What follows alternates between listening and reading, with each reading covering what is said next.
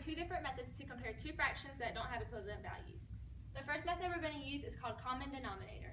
And what we're going to need to find is a number that both 3 and 7 will go into, since these are our two denominators. The number for our purpose would be 21. So what we need to think about is how we're going to get 3 to be 21. So what we can do is multiply by 7 over 7, since 7 times 3 equals 21. And the reason we multiply by 7 over 7 is because 7 over 7 equals 1, so that does not change the value of 2/3. We don't want to change the value. And then over here, we need to find something that we can multiply by to get the denominator to be 21 on this side.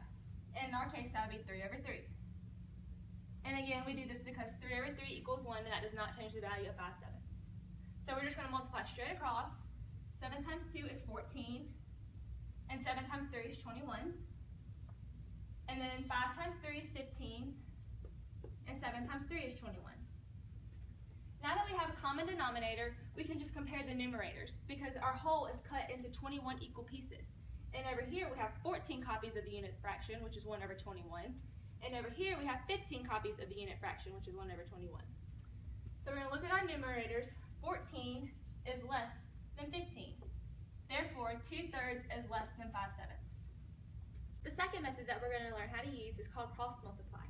And what we're going to do is multiply 7 times 2, which equals 14, and 3 times 5, which equals 15. And you need to make sure that you're multiplying from the bottom up. So 7 cross over times 2, 14, and make sure you're writing 14 on this side, because if you write it on this side, if you do 2 times 7 and write it over here, you're going to get the wrong answer. So 7 times 2 is 14, bottom up, 3 times 5 is 15, and then you're just going to compare the two numbers, which is greater, 14 or 15. So therefore, 2/3 is less than 5/7.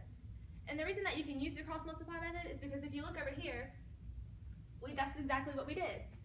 We multiplied 7 times 2 and got 14, and then we multiplied 3 times 5 and got 15. And then we just compared 14 to 15. And that's exactly what we did over here.